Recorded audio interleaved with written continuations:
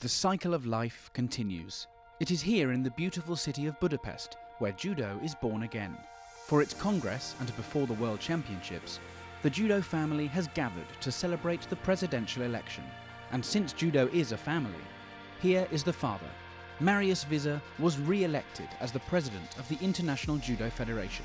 It is a great honor for me to serve for the next year the judo family, together with my team, for the promotion of the judo, for the development of the judo in the world, for to transfer the judo's values to the society. The honor, respect, discipline, self-control, courage. I think through that we can do a better world.